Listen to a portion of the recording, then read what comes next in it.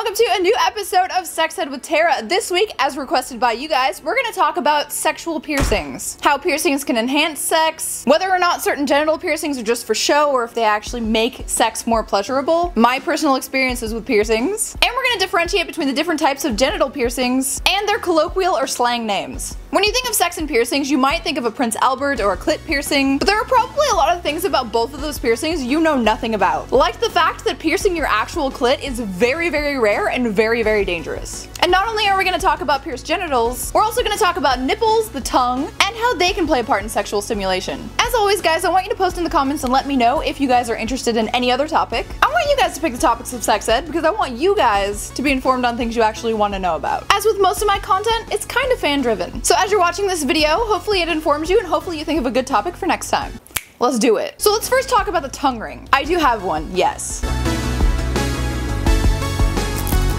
Is the tongue ring just for show, or does it actually enhance kissing and oral sex? Personally, I think it's a case-by-case basis. Not everyone gets a tongue ring for sexual satisfaction. As with all piercings and body modifications, you do it because you like the way it looks, mainly. But I do feel like kissing someone with a tongue ring is interesting, and performing oral sex with a tongue ring is definitely more fun. Of course, these are just my personal opinions. And I do enjoy oral sex when it's performed on me more if the person has a tongue ring. It's basically just like putting a stud there that adds extra pressure to the certain points where you're licking or sucking, like underneath the cock on the frenulum or the clitoris, which just adds for extra pleasure. But is it like a huge step up in sex? No, not really. Maybe it is for some people, but for me it's not like a huge deal, it's just kind of an extra little perk. And yeah, tongue rings do have that connotation that if a guy has it, he's probably into pussy licking, and if a girl has it, she's probably a quote-unquote slut that likes to suck dick. But it's really not that big of a deal, and it can totally just be for the looks. Another place that a lot of people get pierced that may or may not have an effect on sexual pleasure is the nipples. And yeah, both men and women get nipple piercings. Could be one nipple, both nipples. It can increase or decrease sensitivity based on the person, but mainly it's just something fun to play with and look at. Again, as with most piercings, especially ones that aren't on the genitalia itself, the main appeal to getting them is aesthetic and not necessarily sex-derived. Of course, there are exceptions to every rule. As with both tongue and nipple piercings, you can get multiple piercings, you can get them vertical or horizontal, you can get them in different places in your tongue, if we're going for the tongue piercing. You can wear a loop, you can wear a barbell, it's all up to you. And they do make vibrating barbells for oral sex, which are way too big to wear all the time, so I've never tried one, because I don't like changing out my piercings. Alright, now that we've gotten those out of the way, let's go ahead and jump into genital piercings, because there are a lot for both men and women, because it's pretty interesting and is way more vast of a topic than I thought it would be when I started reading up on it and researching it. And for all this stuff, my references will be in the description, so go ahead and check those out if you want to read more. So the age-old question is, does it benefit men or women more sexually? Well, studies show that it actually is more pleasurable for women, whether it's them that have the piercing or their partner that has the piercing. It's thought that this fact is maybe derived from the fact that sex for women is often more emotional and mental than for men, so if they feel sexy, or if they feel like they have something extra stimulating them, it will actually stimulate them more. But another thought, and mainly my thought, is the fact that women have a harder time getting off in the first place. So anything helps, basically. If you have a clitoral hood piercing that's rubbing on your clit while you're getting fucked, that's gonna be a benefit. But of course, as always, this is case by case. And if you're a girl, your boyfriend can enjoy it more than you, because maybe they just don't do it for you. Alright, let's start on the male piercings. And we'll start with the most popular one first, the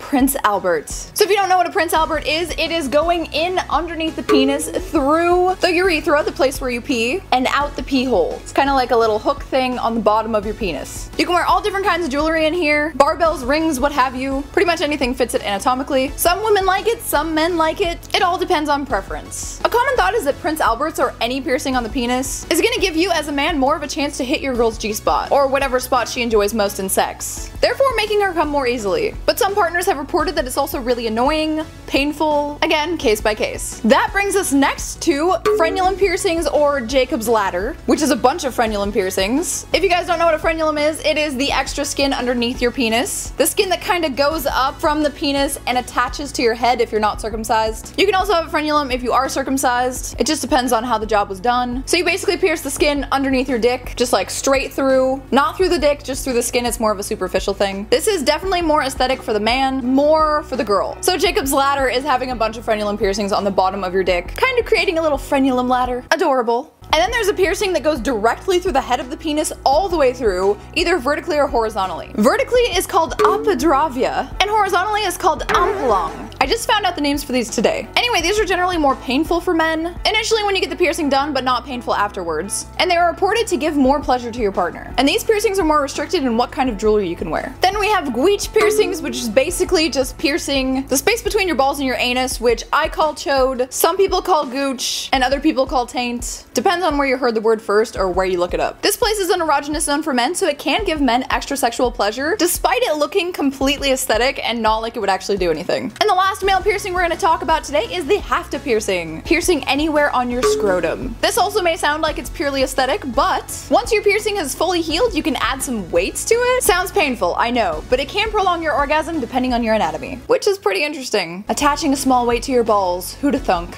Alright, moving on to female piercings. I personally have a clitoral hood piercing, so today we're gonna start with those. You can do it vertically, like this, or horizontally, like this. Before I got mine done, I actually thought they pierced the clitoris, which is basically like piercing the head of your penis for a guy. But the nerve bundlings are so much smaller because the member is so much smaller that can be very damaging and very scary. So it's very rare that someone will pierce their actual clitoris. In fact, the place that I went to wouldn't even do it. Permanent nerve damage, temporary nerve damage, no thank you, I like to come. So if you guys didn't know, clits do have hoods, kind of like penises have foreskin. The only difference is in the Western world, we leave girls' clitorises hooded. Don't know why taking off our foreskin is mutilation, but taking off yours is okay, if not a tradition.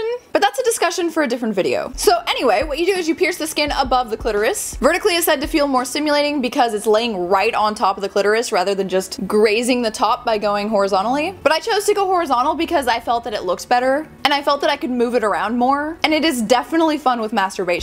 There was a chance that I would have overstimulation, which means that I would just be coming out of nowhere, and that was something that I was kind of hoping for, but it's just not a reality. What is kind of cool is that the hood skin does kind of mesh into the other skin down there on my vagina, and so when someone inserts a penis into me, especially if it's forcefully, it does tug on that skin, and therefore pulls the piercing on my clitoris, so it does feel good, and that's definitely a plus. The next piercing we're going to talk about is called a Christina piercing. This is like 100% aesthetic, and it's basically just piercing the skin above the clitoris and the clitoral hood, so it's not actually touching the clitoris. It's basically just like vajazzling your vajayjay to make it pretty, which is fine. I just like a little pleasure with my pain, you know? Next thing we have is the labia piercing. So the labia is like the meat curtains, basically. The two little pieces of skin that hang down from your vagina that are more or less visible depending on your anatomy. Mine aren't very visible, but you can like dig in there and find them. And some people get those pierced. They either pierce them together, they pierce one by one, or they just pierce one side. Unless it's mental, these are almost 100% aesthetic and have nothing to do with sexual pleasure, other than just feeling like you got a sexy vagina.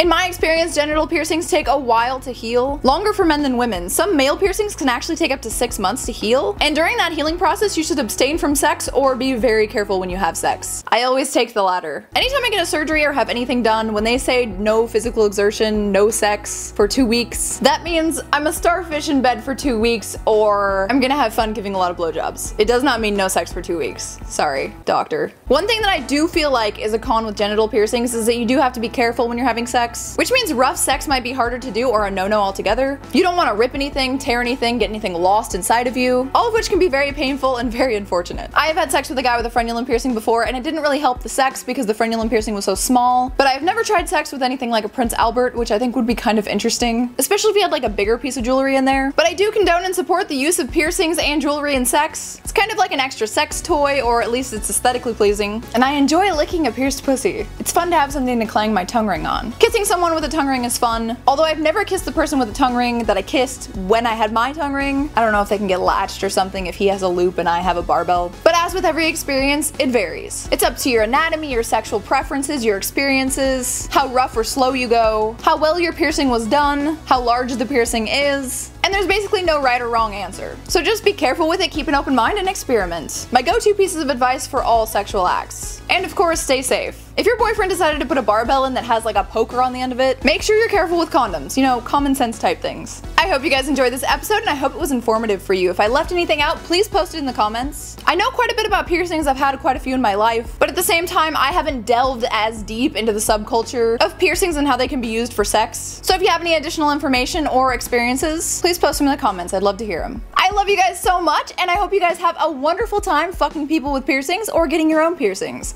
I've been thinking about nipple piercings myself. Maybe after I get my boobs redone, I think they're kind of hot, and I think it would be more fun to not wear a bra when I have something poking out always, even if I don't have hard nipples. Or if I could just create perpetually hard nipples, because that is like a dream of mine. I was kind of hoping that that would happen when I got my boobs done. Maybe a little bit of nerve damage in there. Come on, doc, just a little nerve damage. Just make them erect a little bit, you know what I'm saying? I love love you guys. Like the video and subscribe to the channel if you enjoy the content, and as always, keep fucking pierced or unpierced. Mwah!